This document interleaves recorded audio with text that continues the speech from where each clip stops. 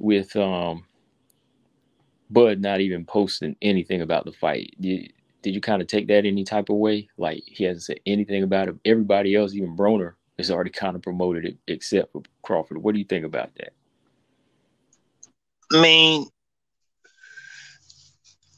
honestly, Ant, like on one of my videos, I was saying how, Bud knew the backlash that he was going to be facing fighting this guy. Yeah. The fact that he was in negotiations and it's going to look a certain way, he knew that this wasn't going to look good for him. But with Adrian Broner coming on board, and I mean, they just got to deliver. And if they can deliver, it'll be a game changer.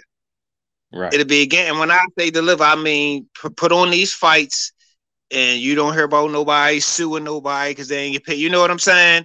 Yeah. If they can deliver, it'll be a game changer because it might be a viable option for fighters to look at. We don't have to go through Showtime, DAZN, or PBC.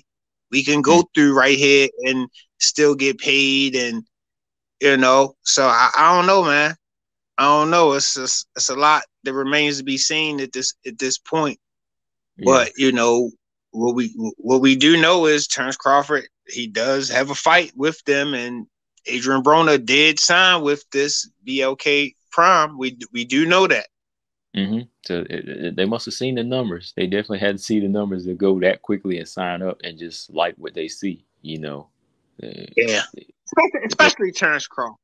Especially Terence Crawford. I mean, everybody want to make money, but I don't see him as being like a money hungry type of person where he trying to squeeze every dime. You know what I mean? I don't see him as that. I don't personally know, but I don't see him as a money hungry type of person. So it's just like, they had to come correct with somebody like a Terence Crawford. You know what I mean? Well, if he was giving PBC a hard time with negotiations, and you think he just going to just skim through a contract with these people? You know what I'm saying?